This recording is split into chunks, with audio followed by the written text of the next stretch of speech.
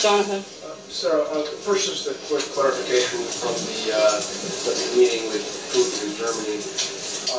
Did the president say that he accepted Putin's denial of any involvement in election interference, as Putin said in his press conference? Have you had a chance to ask the president about that? The president was multiple times asked Putin whether or not he was involved. It took up a great deal of the conversation that they had on the front end of their meeting, and the president heard Putin's denial and also realized that they had some very important topics they needed to cover, Ukraine, North Korea, Syria, and decided to move on from that point of the conversation and focus on those issues. And that was the purpose. Look, he